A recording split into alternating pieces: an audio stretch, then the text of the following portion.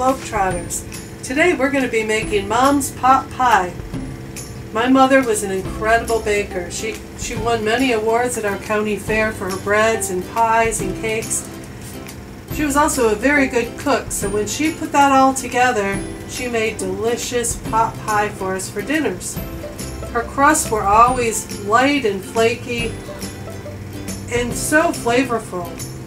Now we put a little bit of twist on it, and today our pot pie will be made with vegan ingredients and whole grains.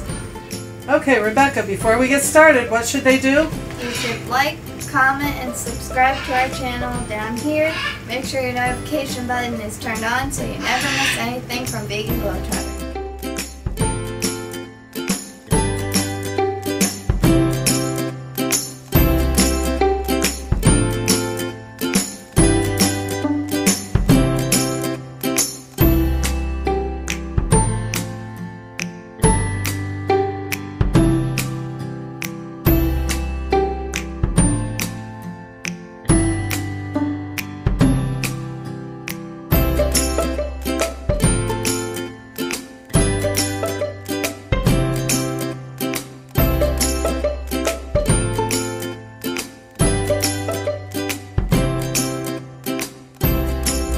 Okay, so our dough is in the refrigerator chilling. Now it's time to make the filling.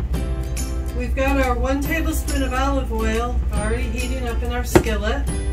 And to that we're going to add 1 medium onion all chopped up and ready to go. And then we'll add 3 cloves of garlic already minced up in the jar. I like to buy this in the jar. You can mince your own, of course. And fresh is always good, but this is pretty close to fresh, and it's much more convenient. Now in this particular mixture, 1 teaspoon of the chopped garlic is equal to 1 clove, so she's using 3 teaspoons. Next we have a cup of celery chopped. We're going to go ahead and put that in.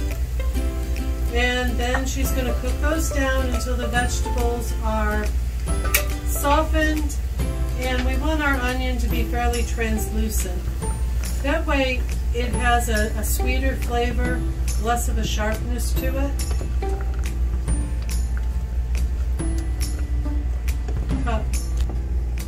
Okay, our onions and other vegetables are about done, so we're going to go ahead and make up our broth. First of all, we've already measured out our broth powder, our celery salt, and our cornstarch all in together to make it easy to put together. We often measure ahead, and that way when we go to assemble, everything's ready to go. So go ahead and put that in your large bowl. And to that, you're going to add the oat milk and the water. Now there's 1 cup of oat milk. And we've already pre-measured that, and the 2 cups of water.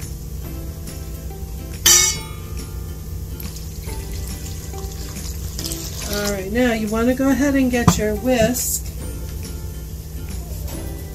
And this might be the fun part. You get to make that a nice smooth mixture.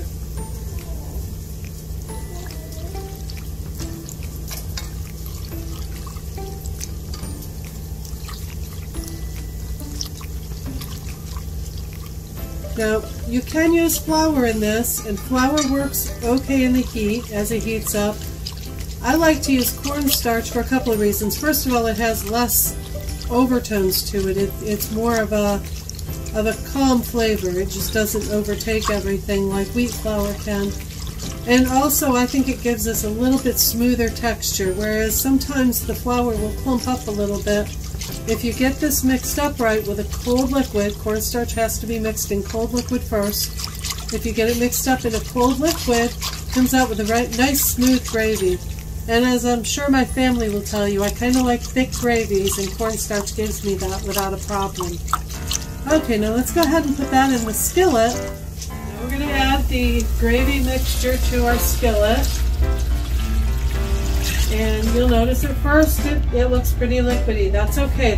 The cornstarch will do its thing in a minute. Just mix that up a little bit. And then we're going to add our mixed vegetables, our potato, and for tonight's dinner, we're actually using tempeh. Tempeh is made from soy, much like what tofu is, but it has a nuttier flavor to it and a little more texture than normal tofu does. And because it's cultured, it actually is considered healthier for you than tofu, although tofu is good for you as well. Okay, go ahead and put in your vegetables. Go.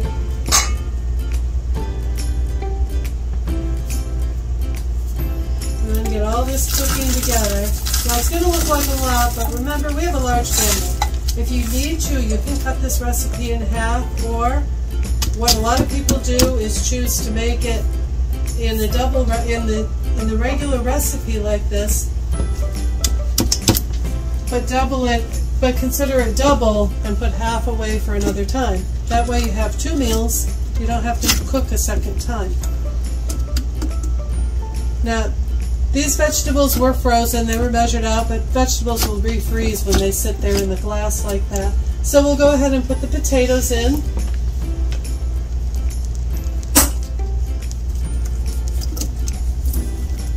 And mix that all up good.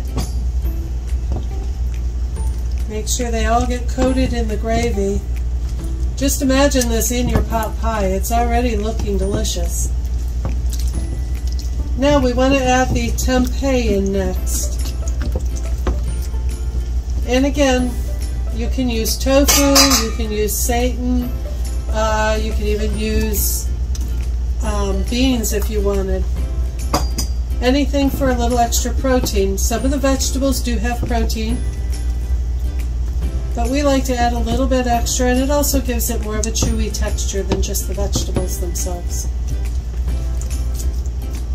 Now we're going to let that simmer for about 5, maybe 10 minutes until that sauce thickens, but you need to keep stirring during that time so it doesn't stick, and to make sure that it comes together with a smooth gravy. You don't want clumps. Becca has that thickened up. See how it's starting to turn in the middle? Don't turn it on yet.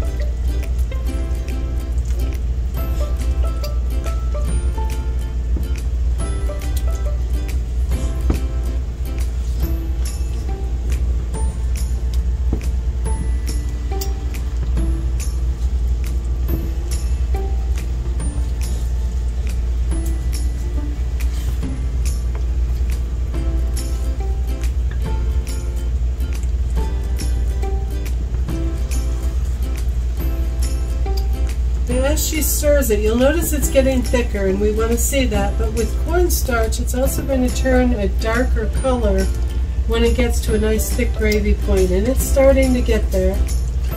You can see in the middle when it starts to bubble up a little bit, it's a little darker colored. That's what we're looking for. And it'll thicken up even more when it bakes in the oven.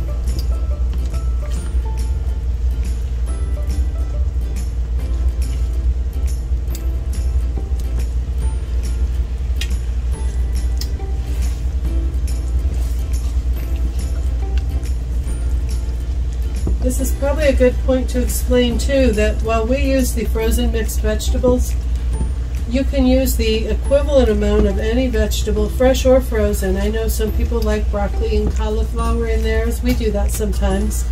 You can even use zucchini or yellow squash, whatever vegetables. Just make sure the pieces are small enough that they cook up evenly with the rest of your food.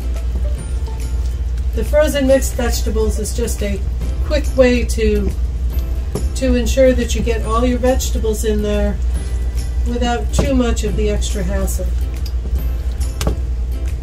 And sometimes we want a quick meal.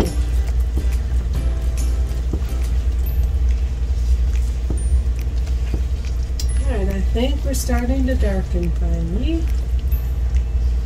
does seem like it takes forever sometimes, but really this goes fairly quickly, which is why you need to keep stirring it. You'll see we're starting to get more color, less white to the gravy.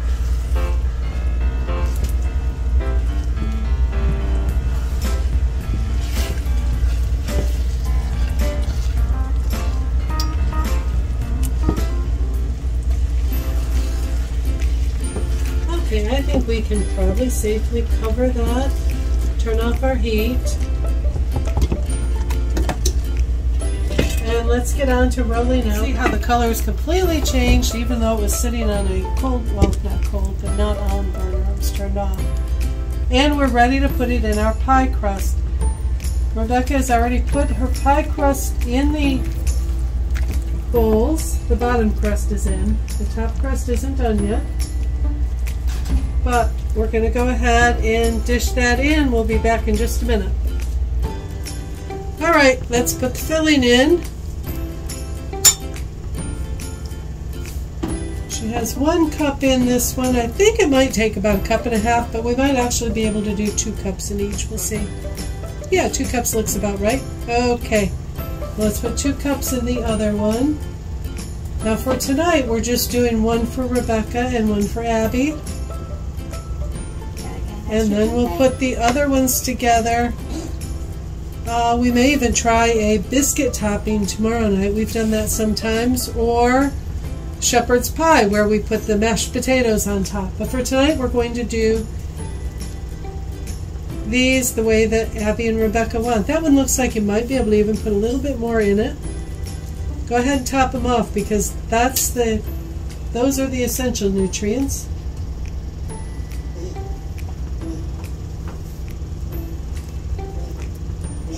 That looks really good. It smells good too. Okay. Okay, the pies. These 2 pies are all ready to go in the oven now. She has the top crust on. We've cut slits in the top to let the steam escape. And they're ready to pop in the oven. We'll be back in about 20 minutes, since they're a smaller dish, and see how they look.